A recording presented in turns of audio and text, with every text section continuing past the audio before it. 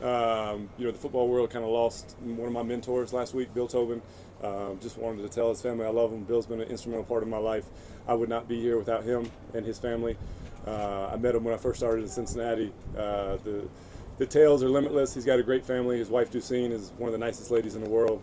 Son, Duke, is like a brother to me, and all his other family. So just wanted to let them know I was thinking about them, and I'll answer any questions you guys got. Sorry for your loss. Oh, we're good. We're good. Again, he would be pissed off if I brought it up. But I love him. I love his family, and just wanted to let him know I was thinking about him. Go ahead. What have you seen from the defense since we last spoke to you a couple weeks ago? Yeah, there's been goods and bads. I think the spring is very much that way. When you go versus the offense, you're either the best in the world or you stink. So consistency is what we're striving for. We talked about when I first met you guys, laying a foundation and building from there. I think we've done a good job with that. There's pros and cons to going slow. I recognize that, but that's where our mindset is. I'm very proud of the effort that we're seeing every day. I know that's kind of a statement you shouldn't have to make, but the guys are running to the ball. That's a key coaching point here, and execution has been good. So once we get this first floor set, then we'll put the second and the third and the fourth, but we won't go any higher until we got our foundation set. You said when you came in here you were going to take some time, kind of assess what you had to work with, yeah, and then put a scheme together. Yep. How has that process gone, and what have you seen from what you have? I think we got some guys that can rush the passer. I think we got some guys that can cover. We got a post safety and go red line to red line, so we'll kind of build from there.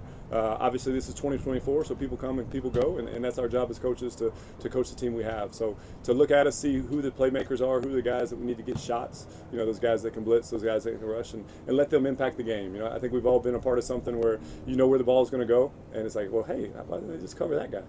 So we'll try to do the easy stuff first and then grow from there. It was one of the worst rushing defenses in the country last year. How big of a focus has that been for you to improve upon that, and how have you gone about it? Yeah, even taking last year out of it, you got to stop the run. Like all the fun stuff you want to do on third down and the exotics and all that stuff that everybody, makes a bunch of money speaking at Glazier clinics on. It doesn't matter if it's 2nd and 3, 3rd and 1, right? So we got to win early downs. Our job is to get them to 2nd and 7 or more, so we can get them to get back on track. So then we can go have fun. So there's a all 11 mindset. Everybody's got a little dirt in their job. You might be a corner that's got a tackle. You might be a nickel, a safety. If you're a 3 technique, you might take on a double team. But as long as we have that tribe mentality and we're pushing forward, then we'll get to where we want to get to. Shermer has talked about the adjustment from the NFL. Yeah. Because the game is different. How has that been for you? Like the different hashes? Yeah, the first day you kind of go walk these hashes like, golly, these things are wide. So it adjusts some of the spot drop stuff that we do. Football's football, right? So it's still 11 on 11. I try not to make too much out of it. But yeah, there are some things from a schematic standpoint that if we are going to play a vision and break defense that we got to be a little bit wider because that's how it is here. And again, the guys have done a great job. I think there was a great structure here in terms of kind of the vision and break stuff, and we've grown with that. But it's really all on the players. It's our job to put them in position to be successful. And once we do that, I think we'll like the results. Coach, just having played in coach's position, what have you seen from Cam and Shiloh so far?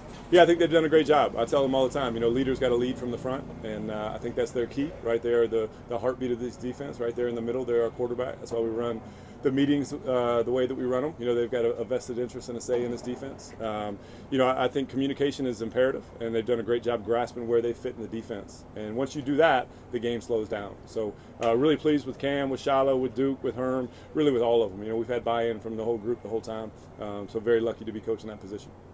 You've used the basketball analogy, getting the shooter's shots.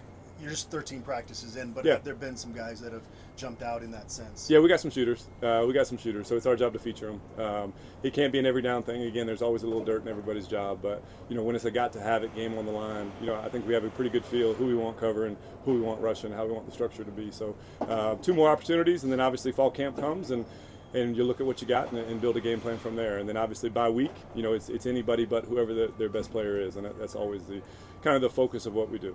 Clearly you've been working with NFL defensive backs for the last decade, yep, right? So what have you seen out of Travis Hunter so far in the early goings of your relationship?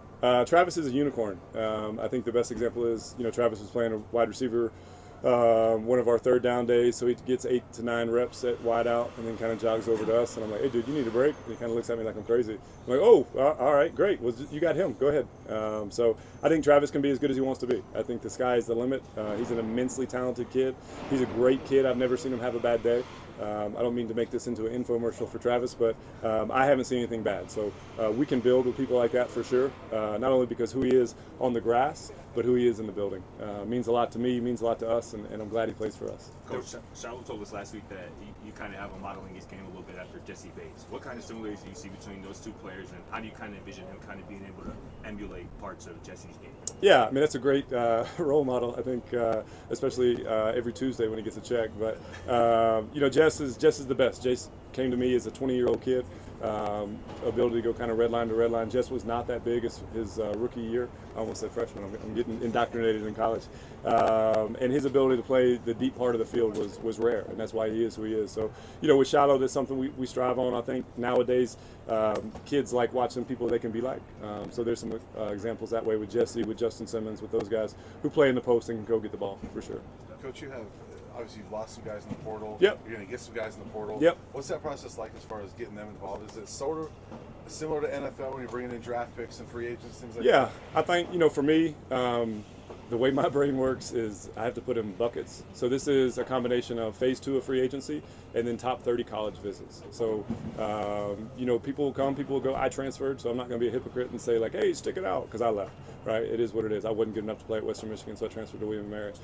So you always want opportunities for these guys. The game quits on everybody eventually. You know, you got 4, you got 5 years to think about it for the rest of your life. So if they're looking for that opportunity, that's great. We wish them luck. And then the guys that are coming, we feel strongly enough about our culture and who we are here in the locker room that it can cultivate growth with new people. So it's 2024. It is what it is, right?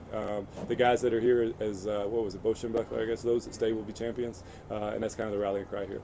It's obviously been a while for you since you've been a part of a spring game. What are you just hoping to get out of it, whether atmosphere-wise and just from the guys as well, what you're looking to see on Saturday? I'm excited to see the stadium, you know, candidly. I've watched a lot of film, a lot of home games, and to everybody's credit, even late in the year, the place is packed. I'm excited to feel that atmosphere. I'm excited to see what it's like to be here under the mountains and kind of everything that you took the job for. And then it's a special day, right? I think it's lost too much. Like, these guys worked so hard. I mean, year-round for what? For 12 opportunities? So let's make this the 13th. It's the only thing that's guaranteed to us. So let's go out, let's have fun, let's play fast, let's leave it all out there. And then really at the end of the day, you got 2 or 3 months to think about, oh, I wish I would have. So if you're going to make a mistake, make it full speed. I'm excited to, again, see what the atmosphere is like. Can't wait to see Buff Nation and really happy to be here. Thanks, Coach. Everybody good? Thanks, guys. Coach. Appreciate it.